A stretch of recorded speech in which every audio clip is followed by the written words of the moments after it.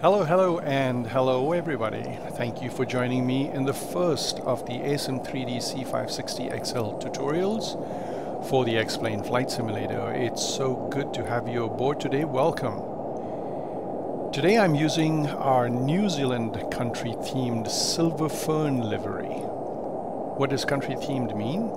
For that, please view our C-560XL outside walkabout for that explanation. Now this is the first of two checklist-focused tutorials. In this one, we will assume that you have loaded the aircraft in a working state. So as you can see, I'm positioned by the simulator at the end of the runway for takeoff.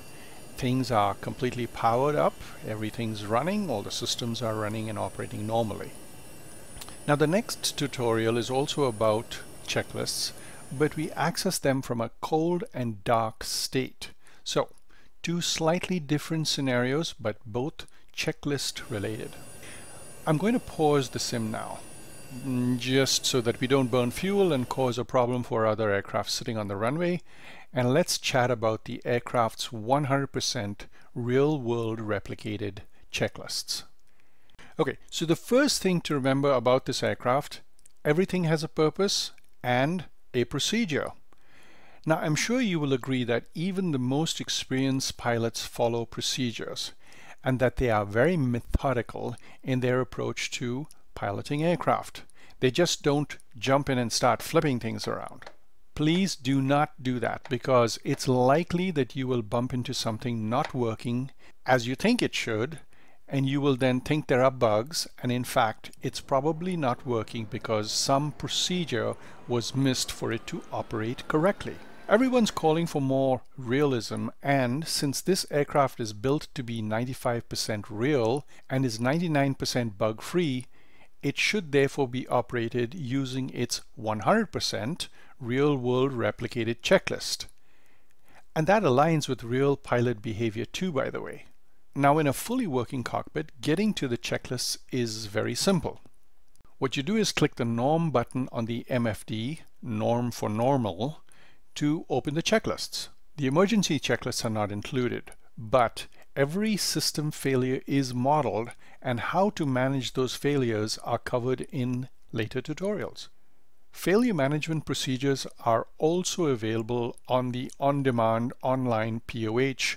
Just use page search to find topics. And we talked more about the POH and our rationale behind the design in our first View Me tutorial. All right, so pop it out, and now it can be resized and moved around. Also, the pop-out remembers its size and position the next time it is opened. Now the checklists cover every flight phase. Each checklist contains a 100% replica of the real 560XL checklists, and using them is vital to the aircraft's smooth, bug-free, consistent, predictable operation. Now, to open any phase, this lower half contents page must first be blank. Please remember that. And so since we are ready for takeoff, I'll open the takeoff checklists, and I do this by placing the cursor over the topic and scrolling, not clicking, scrolling the topic. Scrolling kind of feels like a page flip. Clicking is more like a computerese thing. Wait, computerese? Is that even a word? Anyway, scroll, don't click, okay? Important to remember this, folks. Now, as I continue to scroll, I can advance pages. Now, you may be looking at this and think, oh wait, I don't see a way to check off tasks. You'd be correct. That is not a bug, not something we forgot or did not know how to do. For context, and this is by design, and in keeping with our goal to be realistic as possible, real checklists can't be checked off. Yes, I understand. A pilot may add an aftermarket tab or a device in a cockpit to hold it and be able to do that on the device, but add-on devices are not provided by Cessna when they deliver the aircraft, like we have delivered the aircraft to you. So therefore, you may elect to add your own plugins for equivalency, but the choice to add something to your cockpit experience aftermarket is yours to make. We wanted to keep the checklist experience real and to stay true to our 95% authenticity goals. On the takeoff checklist, we now see that I am on the first of 2 pages in this checklist.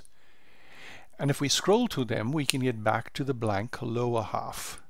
With this area now blank, we can then open one of the other 14 checklists and then get access to a total of 23 content pages across all the checklists.